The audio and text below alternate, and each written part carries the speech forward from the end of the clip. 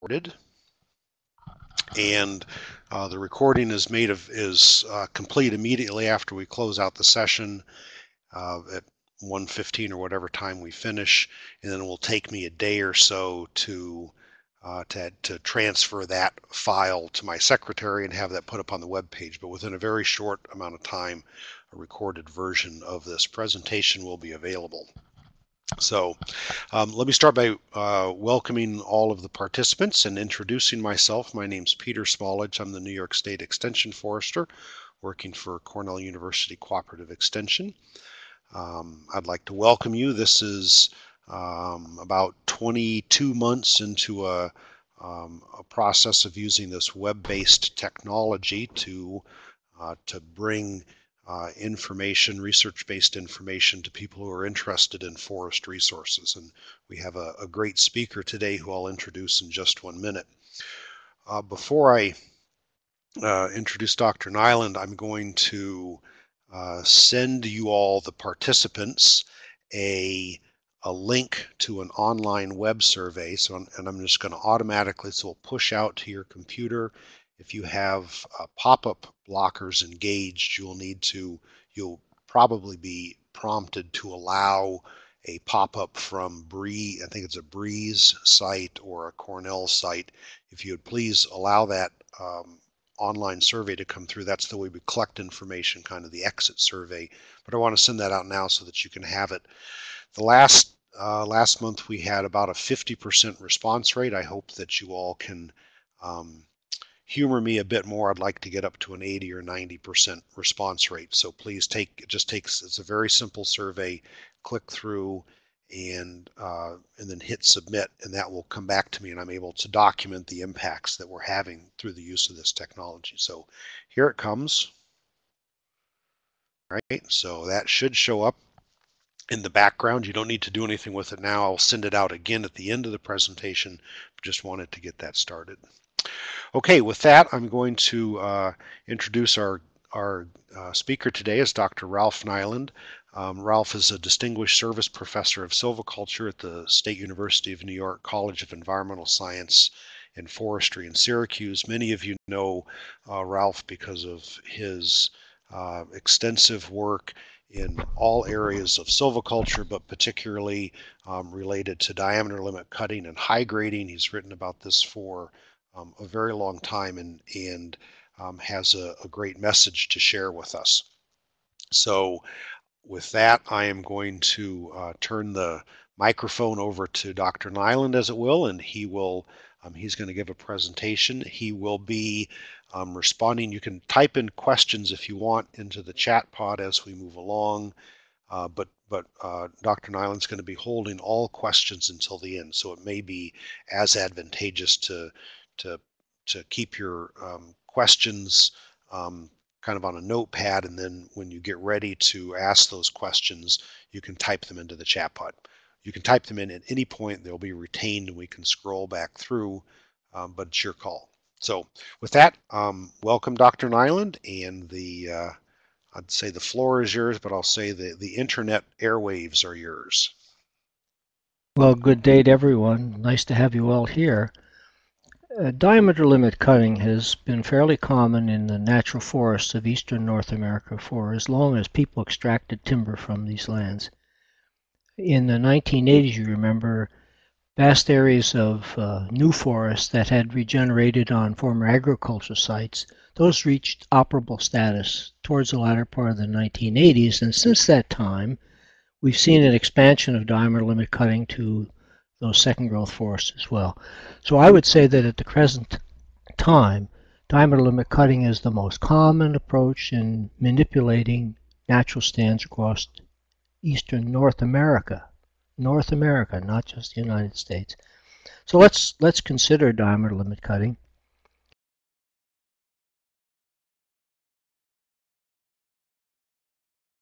Or is it on the future, or is it both?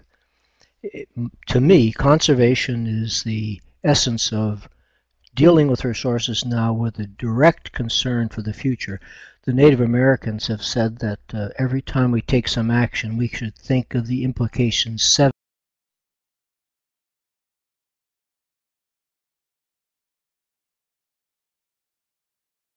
generations into the future. That's the ultimate of sustained yield operations. By contrast to that, exploitation means really using resources now without regard to the future. So it's an opportunistic opportunity.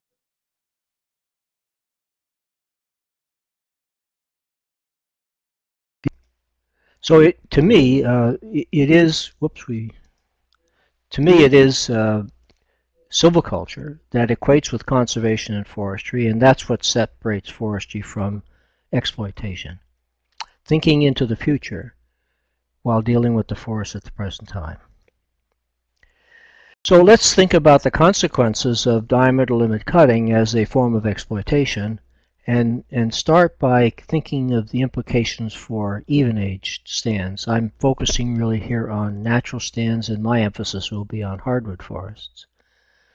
Let's consider a few key features of even-aged stands. And I've illustrated here crown thinning. That's one of the methods we can use in natural stands. A crown thinning releases trees of upper canopy positions, ones of high quality, so that they grow better into the future, so that at the time the stand reaches maturity at rotations, then we will have abundant high quality timber. The bottom diagram illustrates with the dashed lines the trees we would take out, freeing trees of upper canopy positions. And you see here an illustration, this particular stand is in its third crown thinning and at about 100 years of age. If we look at the growth of trees in even-age stands after thinning, you see an important effect of crown position. Here are some 15-year post-thinning diameter growth figures that John LaRue put together and later a group of us worked on. Notice that a dominant tree, upper canopy position, would add about 3 inches in diameter over a 15-year period, and a co-dominant about 2 inches. Now look at the intermediates and the overtop trees in subordinate canopy positions. After thinning, they grew substantially less well than the trees of upper canopy position. That's a key feature to remember when dealing with even-age stands.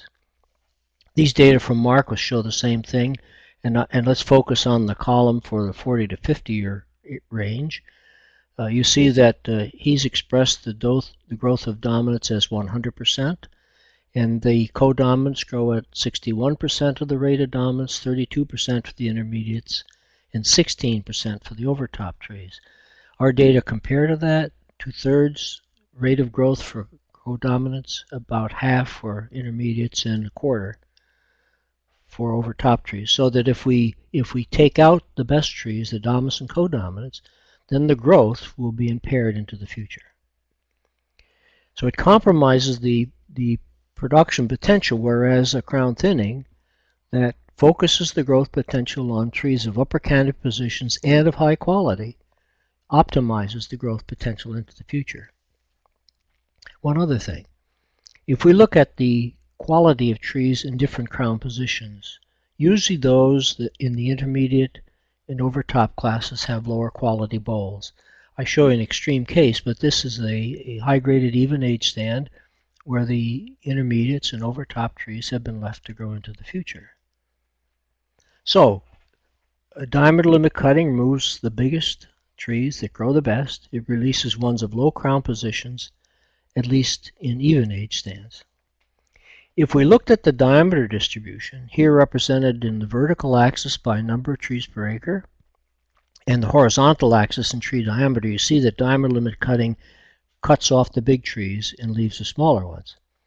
So let's use this as a representation of an even-age stand and see what happens if we do a diameter limit cut, taking out the bigger trees. The cross-hatched ones here are the ones we take out with the diameter limit cutting, and there they go. So now we have a stand which is degraded in the sense of having the best ones taken out, but notice also the patchiness of the residual stand, an important feature of diameter limit cutting. And there's what we have left. They grow. We know they'll grow into the future, but at slow rates. So at some point we could come back and do another diameter limit cutting, again taking out the biggest trees that have merchantable value, and there they go. Now what do we have left? Very little. In fact, the experiences we have in looking at stands given more than a single diameter limit cutting indicate that after the second cut there's not much left to operate. In fact, there's so little volume you can't get enough to sustain a rehabilitation cut to try to upgrade or change the character of the stand. A real example, this was a stand given a very heavy diameter limit cutting, one up in the western Adirondacks. Look at the poor quality of the trees that remain. Look at the epicormic branching that's formed on those intermediates that were suddenly released by heavy cutting.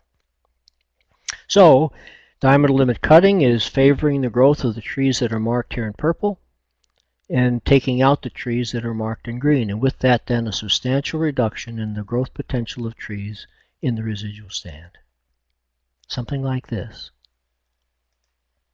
Or like this. And note here the patchy distribution of residuals as well as the poor quality. The tree just to the right of center with the broken top has not been taken out, and it has very little promise for the future.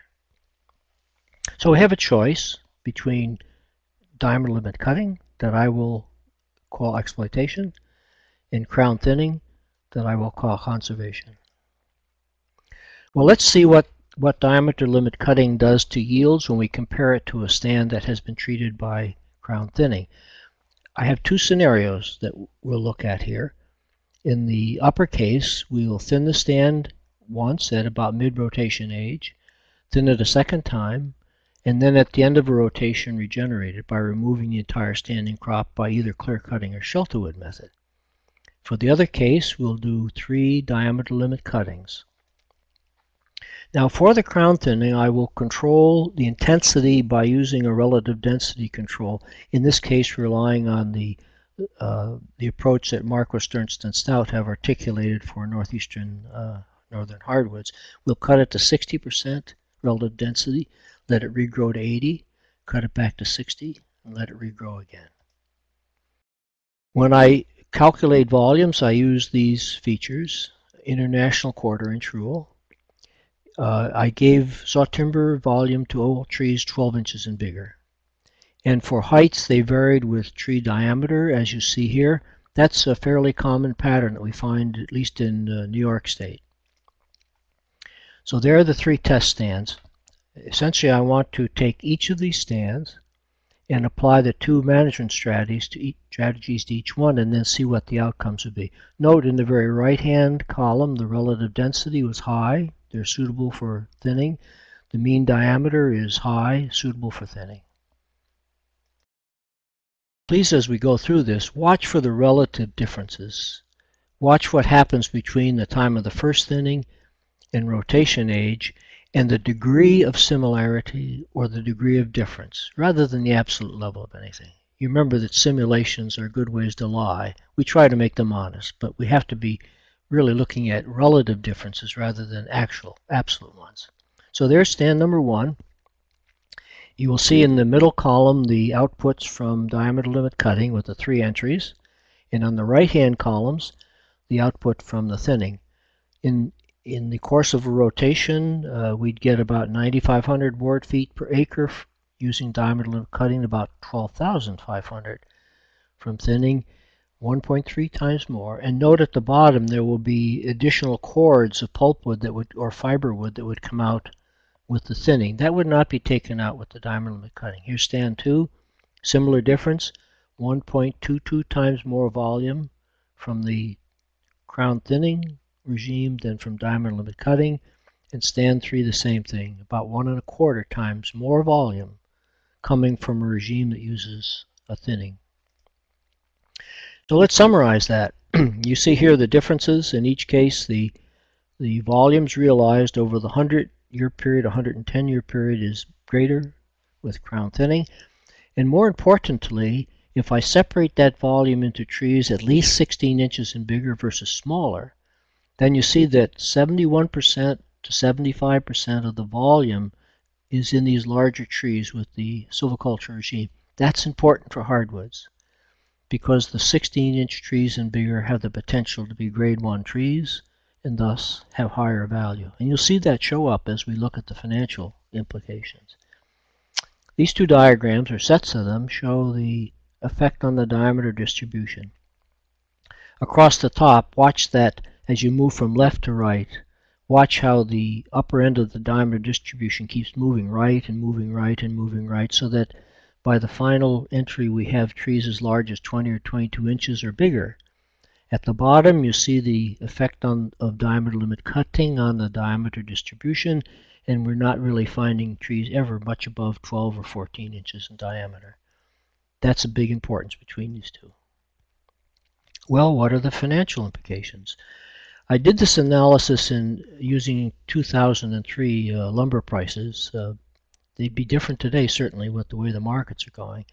I assumed that each tree would have the highest possible grade for its diameter. That's a very optimistic view, and it may actually give more value to the diameter limit cut stands where we do no tending than to the thin stands where we do tending. So the stumpage prices are based on tree grades, tree by tree, based on lumber prices. And for simplicity, I've assumed that everything is sugar maple. That makes the analysis less complicated. So here we go. With stand 1, twice as much value comes from the use of thinning over that period of time. That's saw timber value. And then there's another $240 worth of pulpwood if we set the price of pulpwood at $6. Here's stand 2, 1.8 times more value from the thinning regime, and stand 3 about the same thing. So if we summarize those, you see that the long-term gain from thinning in stand 1 is about 200%, double the yield, and it's about 1.8 times for the other two stands. That's cash flow, or the amounts of money that a landowner would realize through the course of a rotation. I calculated present net worth. You remember that these calculations look at the flow of revenues into the future and show you what it's worth today at given rates of return. And any calculation that shows a positive value indicates that you would earn that rate of return. So here, with 4, 5, and 6%, all of these treatments in all of the stands would have a positive present net worth, meaning that you'd get at least 4, 5, or 6%. It is true that the bold figures, which are the higher values, are predominantly in the diameter limit cuts, and that's because we take all the real value out in the first entry. Now these calculations presume that the landowner will immediately reinvest that money in an alternative that would provide the same rate, not that they would spend it. So you can make your choice here, more cash flow, a positive rate of return, or would you go with those bold figures? Let's add the pulpwood in and see what happens to the value. Here I've used $10 a cord, and you see that it increases the cash flow a bit from the thinning regime. The pulpwood really doesn't add a tremendous amount of value. It does shift somewhat which options have the boldface figures, putting more into the thinning regimes for the 4%. And I've also now shortened the rotation to 90 years, which means I will do one thinning and then 15 years later regenerate the stand. And this doesn't give you as much money as with the 110 or so year rotation, but the thinning regime is still ahead by 1.5 to 1.6 times. And you see here that they all have a positive present net worth, and this time the thinning tends to show up better at 4 and 5%.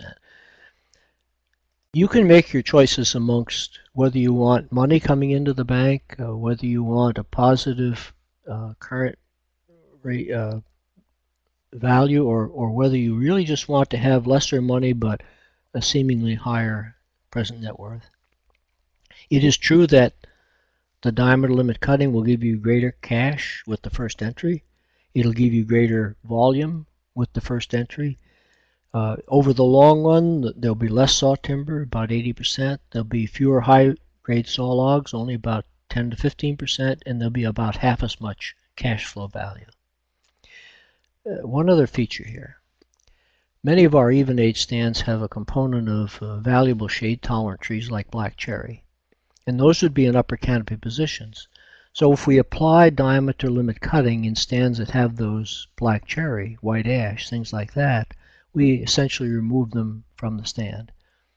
So that will reduce tree species diversity, and it means that when we come to the end of a rotation, we will not have that seed source for the future. Here's what it would look like. This is a case with diameter limit cutting. They took out the cherry, took out the ash. Notice the quality of the trees that are left behind, emphasizing the point I made earlier. This is not a way to upgrade the potential for the stand into the future. Here's some other factors. Laura Kennefic does research with the diameter limit cutting and selection system up in Maine with the Forest Service. And she's pointed out that when people do diameter limit cutting, again, there's no control over tree quality. You end up with stands with this patchy, irregular distribution of residual trees. It results in inefficient use of the growing space. There is evidence, in fact, that this is genetically degrading. The work been done in Vermont shows that stands given diameter limit cuttings have trees with a greater proportion of rare alleles or rare genes, and those rare genes tend to be associated with lower growth rates and poorer stem characteristics. Diameter limit cutting can reduce species diversity, lose the seed source for the shade intolerance. The trees are always low vigor, and when you come to a time to regenerate the stand, you will have small trees of low vigor, poor seed production potential, and that may cause problems with regenerating a replacement cohort. There are other unknown opportunities that you've lost by doing this. So overall, with even age stands, we have limited control, limited consistency, and little long-term benefit in volumes or values. So we have a choice, one or the other. Well, now let's look at uneven age stands. You know the story with these. The selection system is the silviculture for uneven aged stands, hardwoods and softwoods. The notion here is that there's a relationship between tree diameter and tree age, and we use the diameter distribution to control the age class distribution.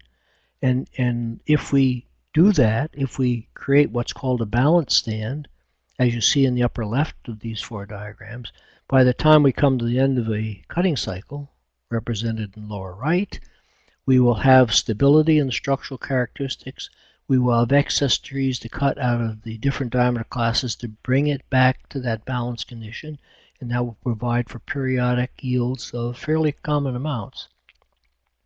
So the key of a balanced stand is that there's equal age class, equal area per age class, or approximately so, and if you have that, you get consistency in structure in ecologic conditions and yields through time, and the data support that notion. You see here an example of an uneven aged northern hardwood stand dominated by sugar maple that's had two selection system cuttings, and you see the diversity of sizes in diameters. Also note that the small trees tend to have short heights and the big trees tall heights, and that if you can pick out the amount of live crown ratio, the amount of foliage on these trees, it tends to be 40 to 60% for trees of all sizes. That supports good growth. Now, what does diameter limit cutting do in these uneven age stands? Well, it removes the older age classes.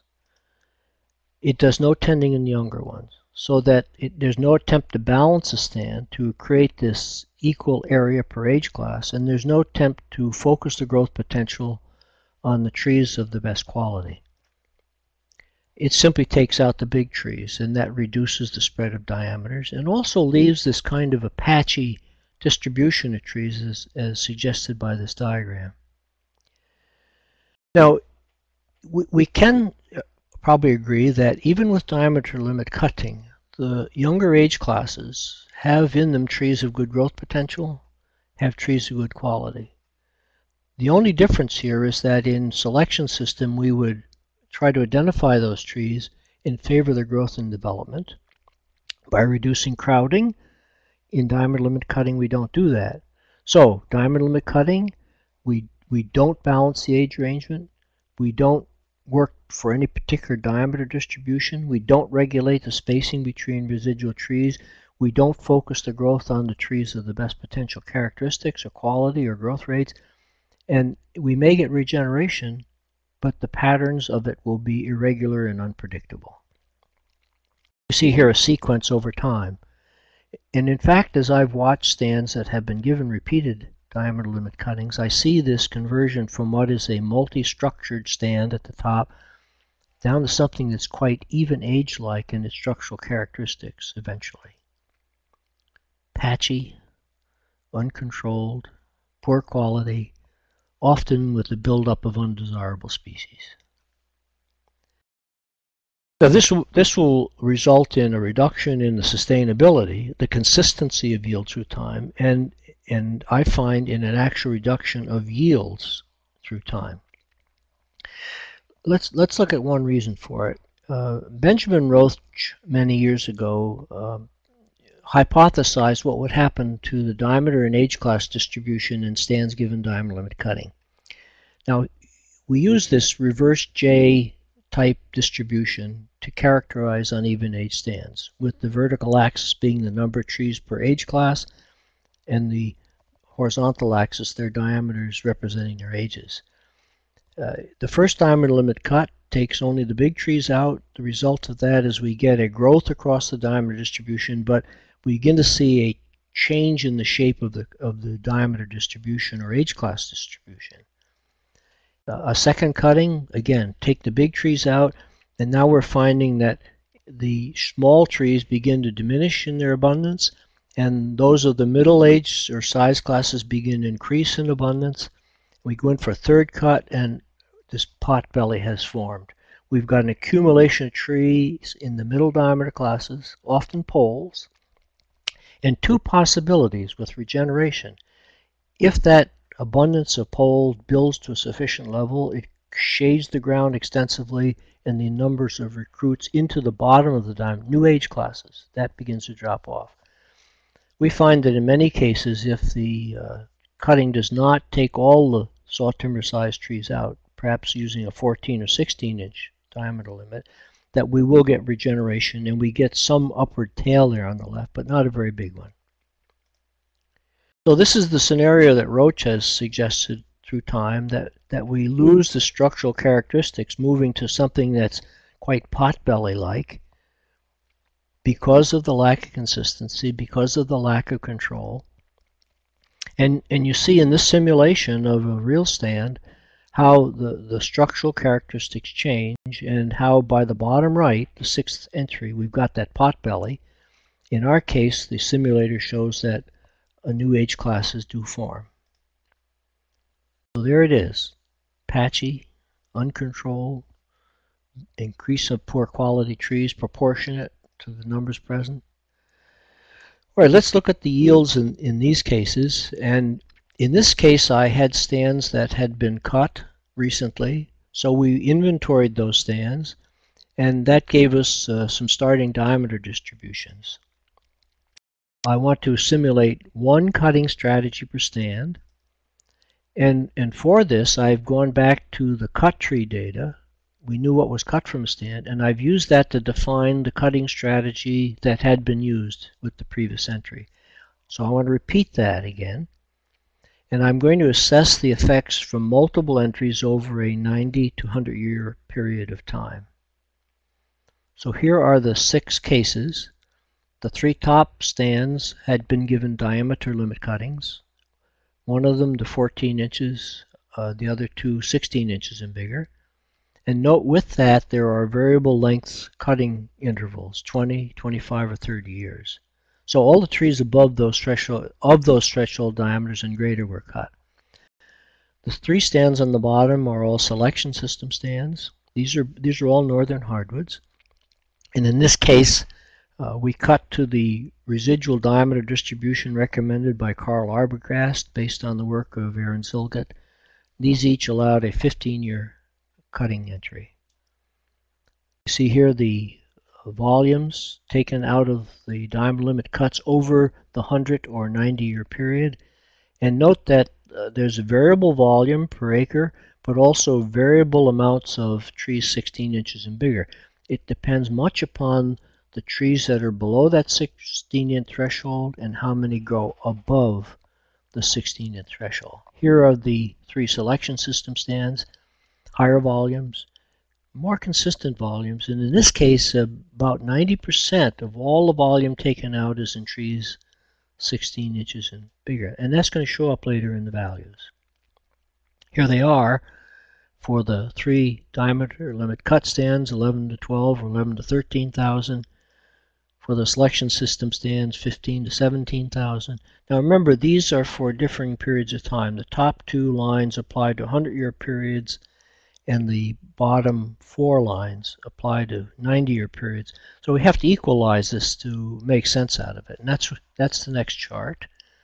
Here I've taken the volumes and values and divided them through by the simulation period, and this shows me that on average the diameter limit cut stands yielded about 220 board feet per acre per year and about $125 per acre per year.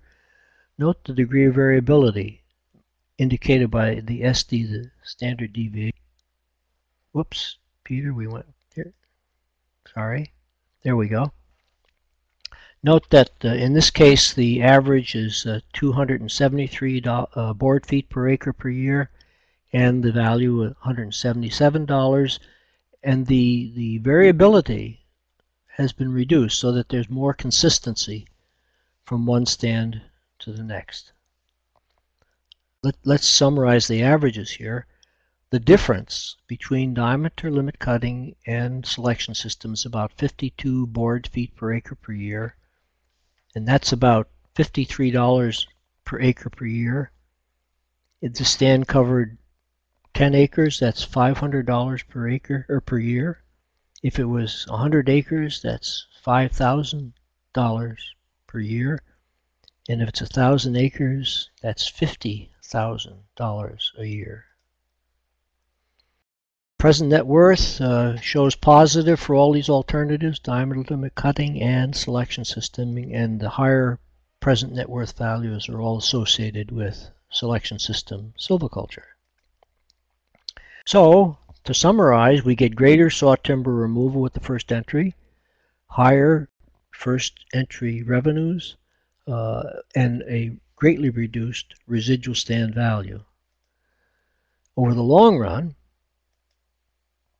we realize less volume with the diameter limit cutting, only about 80% as much. We have 1.5 to 2 times fewer high quality saw logs, and we have only about 75% of the revenues coming into a landowner. So with the silviculture, you gain by consistency in volumes and values by cutting across the diameter distribution to sustain the yields and sustain the production through time. Other factors, I'm mimicking the things that Kennefic has described. Again, the patchy distribution of residual trees, leading to inefficient use of growing space, an irregular interval between cuttings, inconsistent release of small trees so that some are greatly exposed and some remain crowded.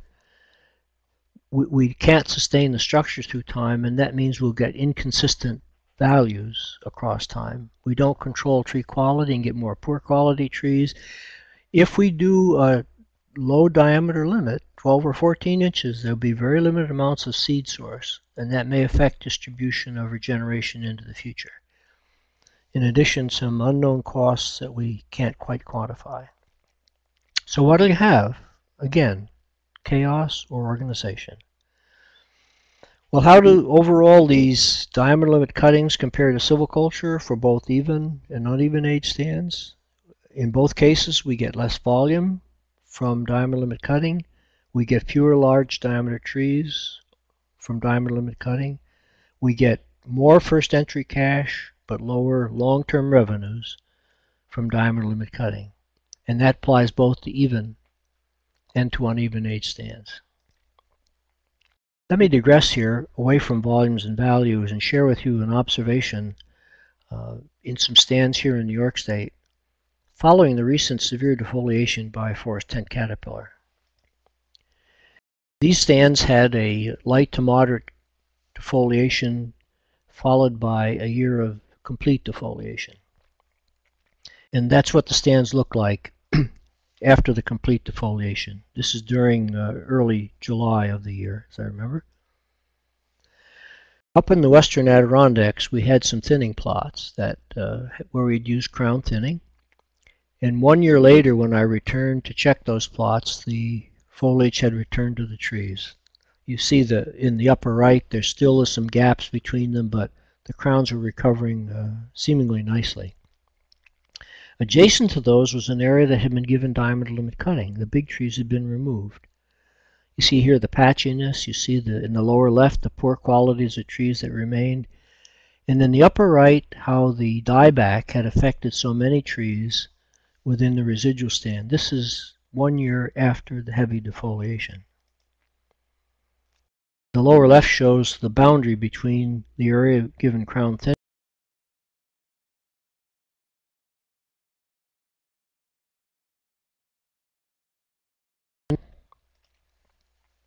Let's go to central New York, south of Syracuse. This is a even age stand that had 3 crown thinnings. It's about 110 years of age at the time I took the photograph.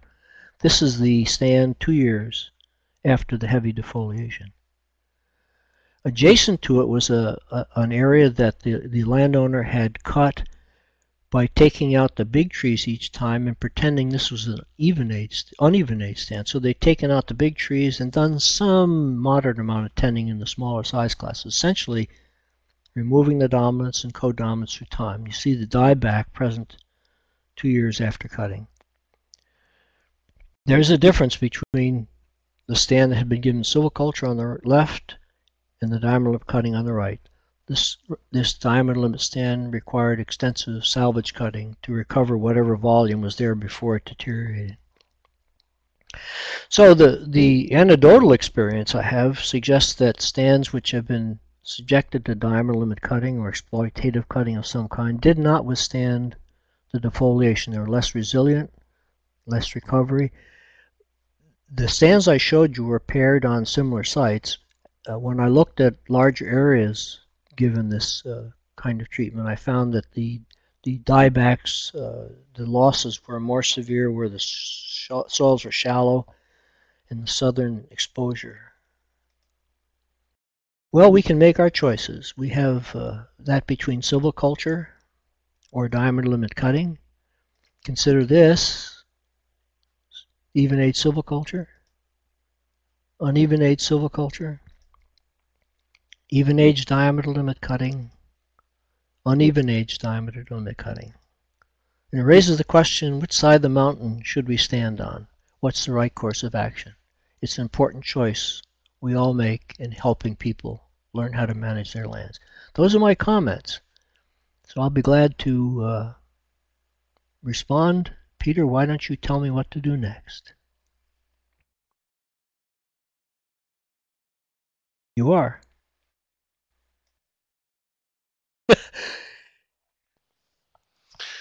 Okay, thank you.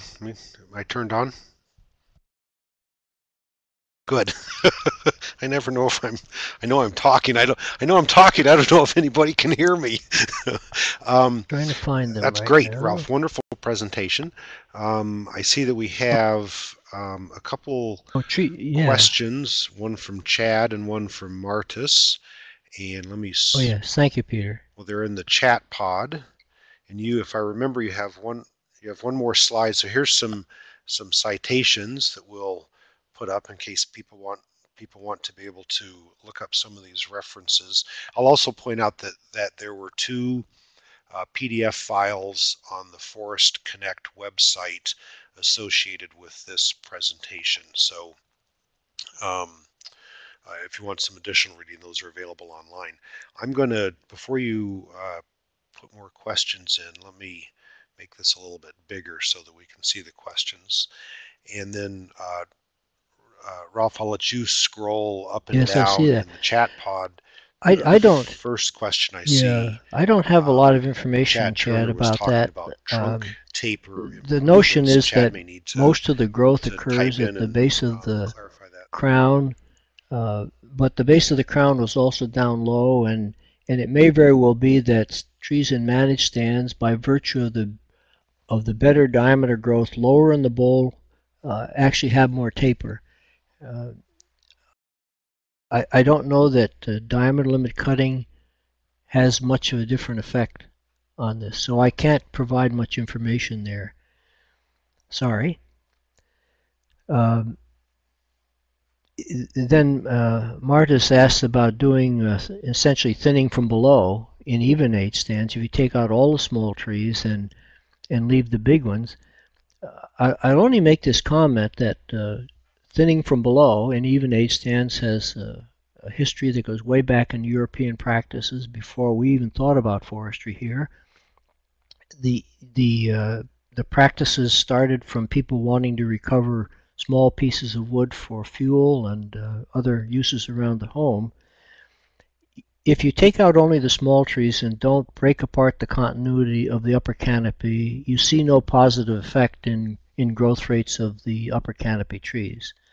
So through time, people have really argued that if you want to do thinnings from below, you need to do at least what's called a C-grade thinning from below, taking all the overtop trees, all the intermediate trees, and some of the codominants, and strive for uniform spacing within the upper canopy so that you've illuminated the crowns of the residual trees. That means you keep the lower branches alive and they get wider. You fix the base of the crown, and as the tree grows in height, the crown gets longer. And in hardwoods anyway, the added light around the foliage often results in a more dense foliage within the crown, so you get a three-dimensional improvement: wider, taller, denser crowns, and that results in more growth at breast height. And that could be realized with thinning from below. It's what we get with crown thinning. I don't know what more to say about that.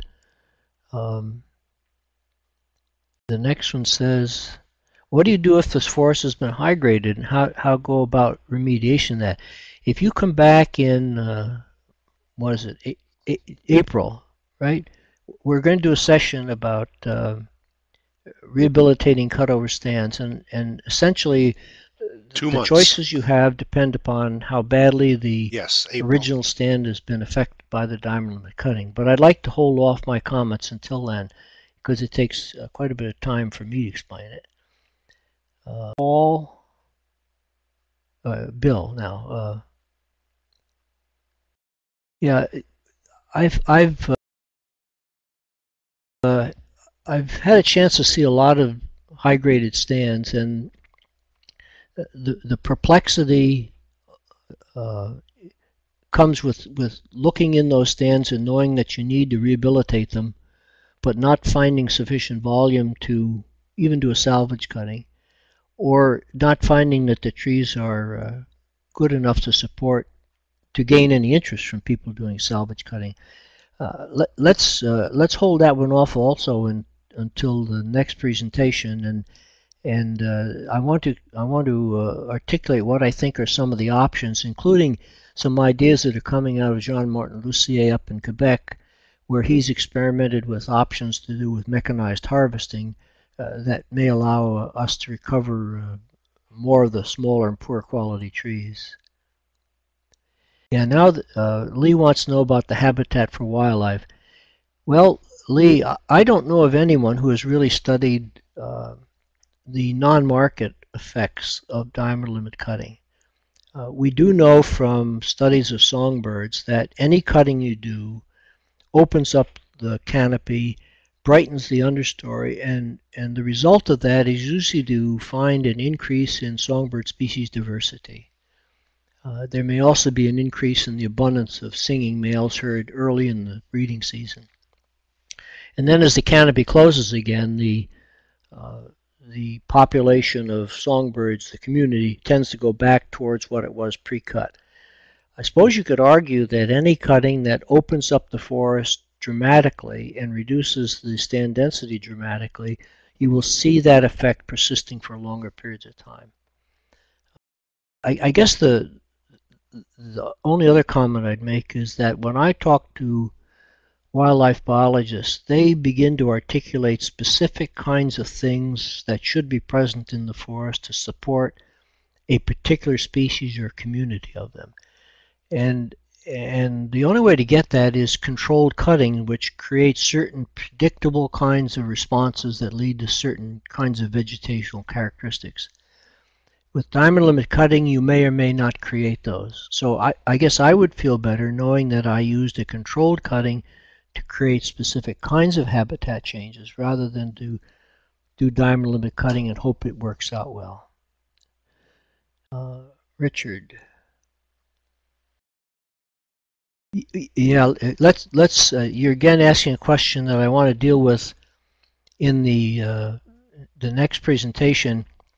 In these degraded stands, particularly the even-aged ones, there's really not much except pulpwood or firewood left. And one of the hopes that some of us have that the biomass markets will in fact improve, so that would open up better opportunities for dealing with these degraded stands.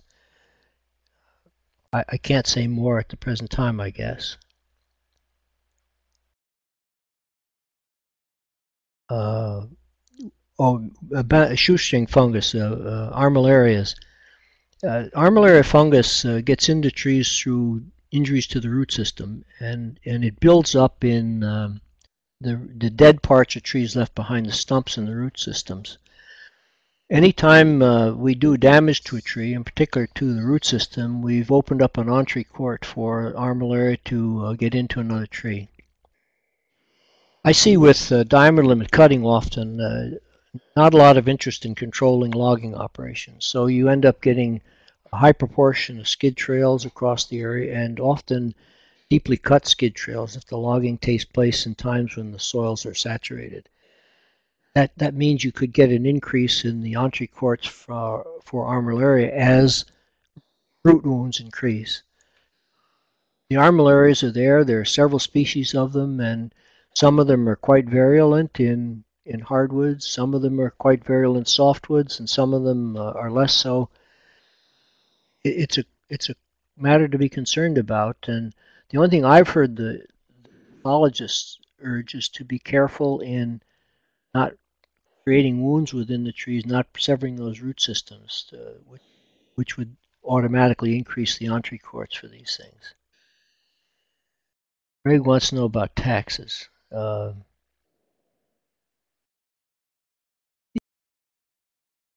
Yeah, there's a lot of things going on today with breaking parcelization, I call it, breaking apart larger properties into smaller ones. The real estate market has boomed in the past, has encouraged that, and there seems not to be much dedication of landowners to the future. When they sell the land, they want to subdivide it. The last thing to do is take off whatever value is there, pass it on to someone else in a degraded situation. I can't say much more than that. If you referred to the 480 tax law, which is in New York State, but tax laws often are set up so that they encourage long-term thinking of maintaining stands into the future, of having a long-term perspective and practicing silviculture. So I would think that if people try to take advantage of these tax laws, they're committing to a long-term management, and if they're doing that, then diameter limit cutting makes no sense, at least from the perspectives that I have. And I guess this is not an area of my expertise, so I don't think I want to comment for Ron. Hi, Ron. Ron wants to know, do cherry trees germinate? I don't get the rest of the sentence, but cherry has good seed crops about every 3, maybe every 4 years. And according to the work that Marquis and Grisey did in Pennsylvania, most of those cherry pits germinate in the first year. You have to get the fleshy material rotted away, and that happens by having them lay over in the litter layer over the winter. Some people feel that the cutting, which brightens the understory, warms the litter layer, releases some nitrogen in decomposition, and that They help to trigger cherry germination, but I'm not the expert in that. I won't say any more. Yeah, and Andrew asked about the genetic differences. That's the work which went on in Vermont. If you go into the proceedings of the diameter limit cutting conference that Laura Kennefic had organized at the University of Massachusetts in 2005 or 6, you can find that referenced on the U.S. Forest Service publication list through the Northern Research Station. It's a general technical report. And in there you'll find an abstract that deals with that subject. We are beginning to see more and more information that degraded stands, there is an effect on the genetic quality, and particularly with heavy cutting that reduces the small trees, the large trees to great amounts in even age stands. We can get you, if you send me a message, I can give you some actual references to that.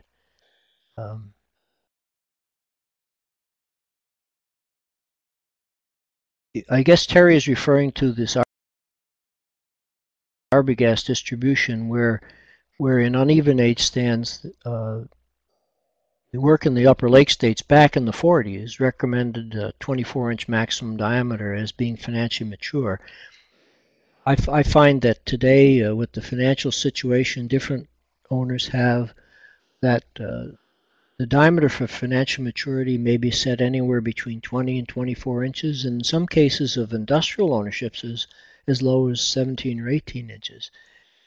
It really doesn't matter where you set that maximum diameter for financial maturity in uneven age stands, as long as you maintain a balance in the distribution of trees amongst the younger age classes, and that you match the cutting interval to the residual density. In other words, give the stand long enough time to rebuild into the future.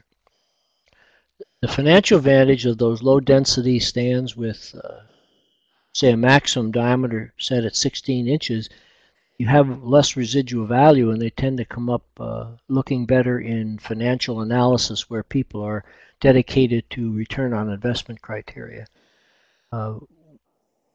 With even age stands, remember there is no such thing as a financial maturity for an individual tree. The whole stand reaches financial maturity at some point, and once that occurs, then you regenerate the entire even age stand using shelter wood or clear cutting methods, whichever appropriate. Al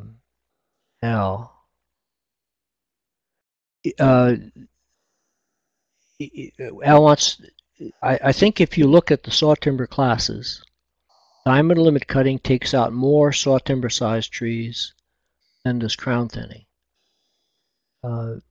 Crown thinning will take some trees out of the pole classes because it wants to free the lower parts of crowns of upper canopy trees, and by virtue of that, there may be more trees taken. I'd have to actually look at an analysis. A lot will depend upon how the trees are distributed amongst the size classes going into the thinning. The older the stand when you do your first thinning, the fewer trees there will be in the pole classes, and the fewer trees there'll be per acre. The younger you start, the more trees there'll be in the smaller classes and the more per acre. So how many you take out with these two methods depends upon the stage of development of the stand, but would depend upon looking at the actual diameter distributions themselves. Yeah, Richard is asking about cutting to reverse J distribution. I think I would only make this comment that we ought not to depend on the logging contractor to make the silviculture prescription. They have skills that are involved with cutting, skidding, hauling safely and efficiently the trees that we want to remove from the forest. And the role of the forester ought to be to analyze the stand, to compare what's there to what the owner would like to have, to look at the long-term potentials for development, and then decide how the cutting strategy should be. And if a contractor doesn't want to cut according to that, then we have to find another contractor. I've found that when we have high quality trees to offer among the larger diameter classes, that the contractors are never unwilling to cut a few small trees. And in the uneven age stands I work with, the number of small trees to cut is really not that number. It's not as many as people tend to suggest.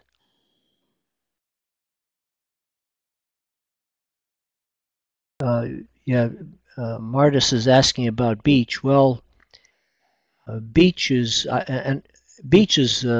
essentially gone in a way from our forests as the beech bark disease is spread across northeastern North America. The large beech have been killed off. Initially, beech nut production crashed. Importantly, there's some signs that as the trees move into pole size, root suckers, that we're getting beech nut production on them. They are the same clone. They may be reproductively mature because of that. But beech is, at least in the northeastern forest, beech is not a good species to manage.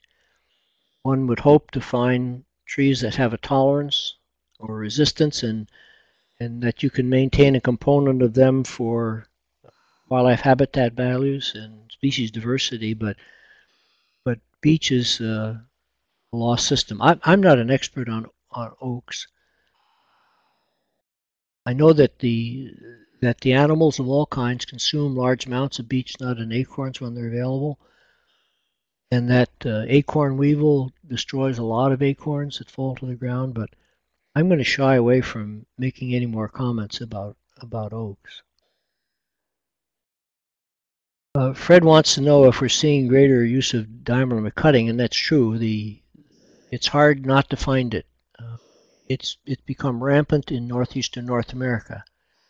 I've had chances to go up into Ontario, Quebec, Nova Scotia, New Brunswick, as well as New England, New York, out in the Lake States. I'm not going much farther south of Pennsylvania, but I see diameter limit cutting as the method of choice throughout, and on all kinds of ownerships, even the ones that are rather surprising to see exploitation going on.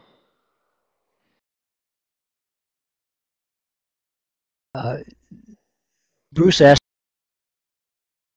about the use of diameter limit cutting in coniferous forests. That's the work that Laura Kennefic has been doing in the mixed conifer forests of southern New England, and she finds that the effects on yields, quality, and all those things are about the same as I've articulated. In fact, Laura has actually measured these things in stands that have given 3 diameter limit cuttings and 3 selection system cuttings, and I've been encouraged that the simulations that I've done show essentially the same pattern that Laura has articulated, real data.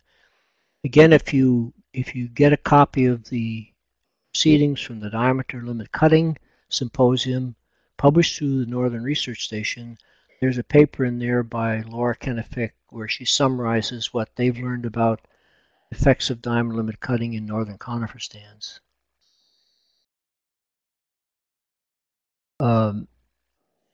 Ralph is talking about diameter limit cutting with reserves.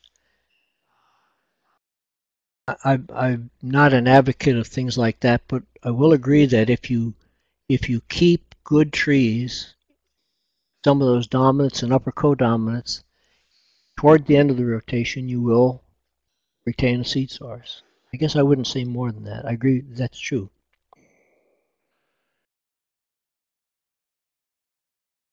Lynn's comment about present net worth. Remember, I'm a silviculturist and not an economist, and I think if I understand it correctly, the advantage that goes in the present net worth calculations for the even age stands, the advantage that goes to diameter limit cuttings comes because you get a big flow of money with the first occasion and carry very little residual value in the forest. That's compared to getting nominal amounts of revenues from the first entry with ground thinning, carrying high amounts of values and getting your primary value later on in the rotation. So it's probably based on the characteristics of the the analysis. We're trying to get started with some more complicated financial analyses and hope that within a couple of years we'll be able to answer your question better.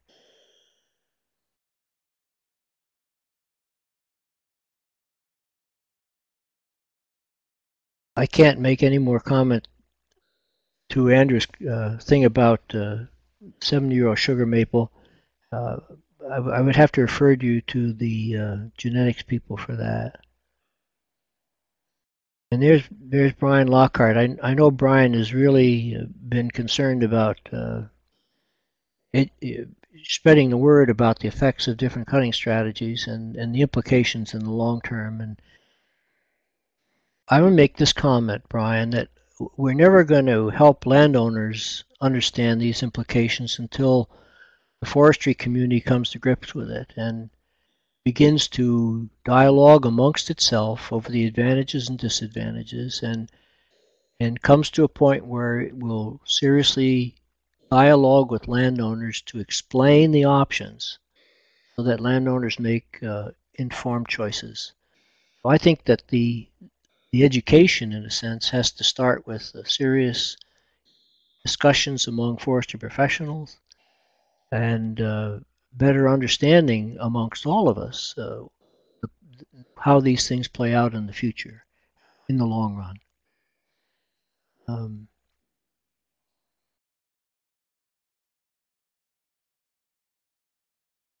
Certification. I have to say that I've seen some certified landsmen on them where the history has been diameter limit cutting. That just bothers me, what we're certifying there, and I won't say any more than that. And I'll let Peter answer the last question, because I think that perhaps the bell is wrong here, Peter.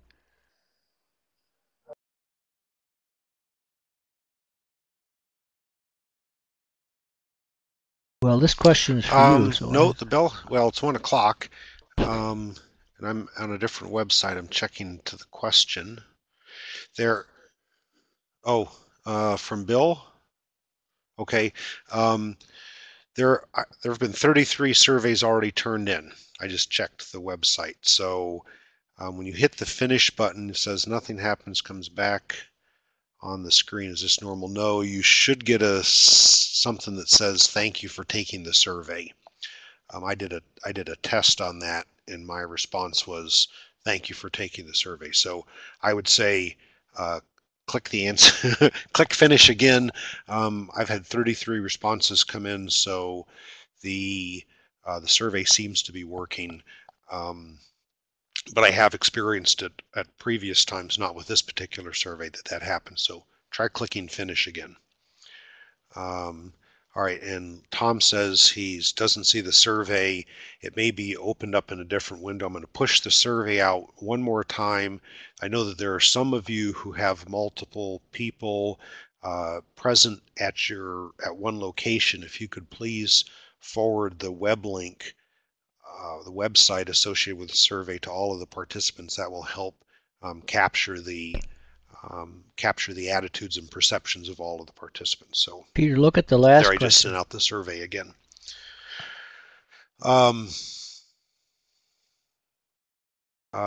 Pimo asked about the FLEP programs. FLEP was a cost share technical assistance education program of the previous Farm Bill.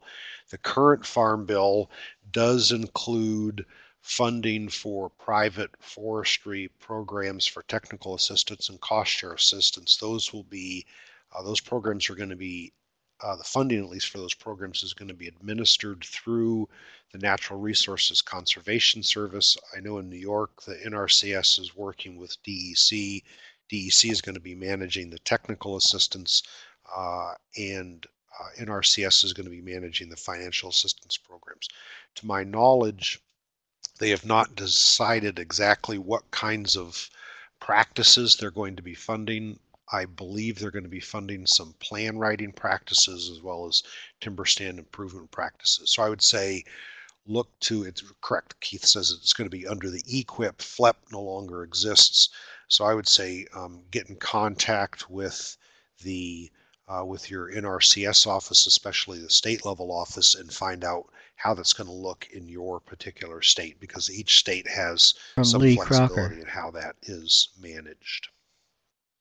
Okay, Ralph, there's a yeah, I think observation. Lee and I are Well, I agreeing that guess diameter Lee limit Crocker, cutting right? has been the common method. It's not just Ohio. It's essentially everywhere.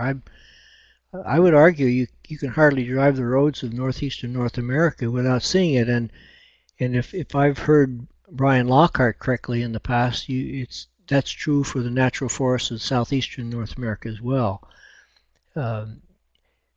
I find that in even age stands, the trees 12 inches and bigger are cut, with one exception. At sometimes the value of 2 and 3 common lumber is so low that it costs more to cut, fell, skid, and process a 12-inch tree than the value of the lumber in it.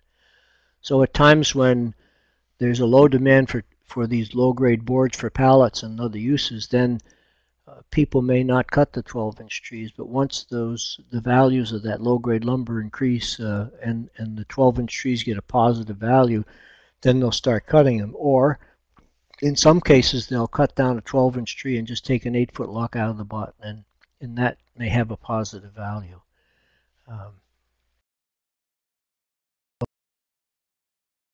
I'm seeing Peter's screen now.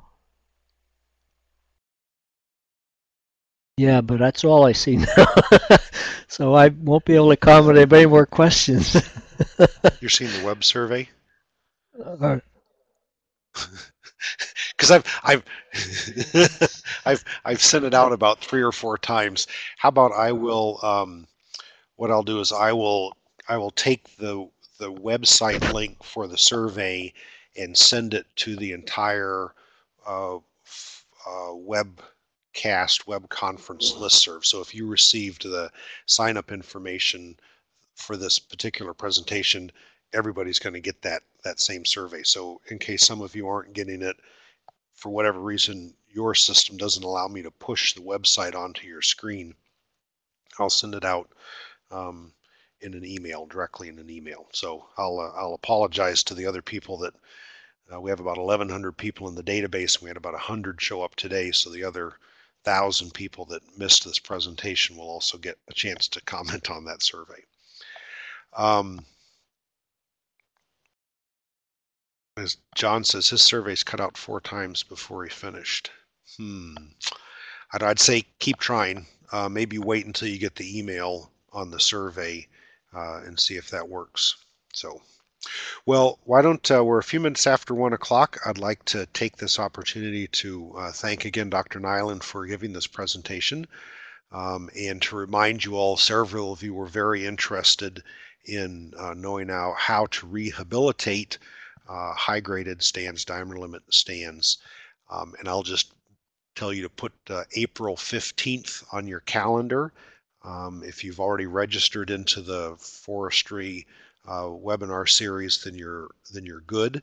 You'll receive notification of all future Forest Connect web conferences, and just keep that date on your calendar and plan to come back. And Dr. Nyland has a presentation that deals with rehabilitating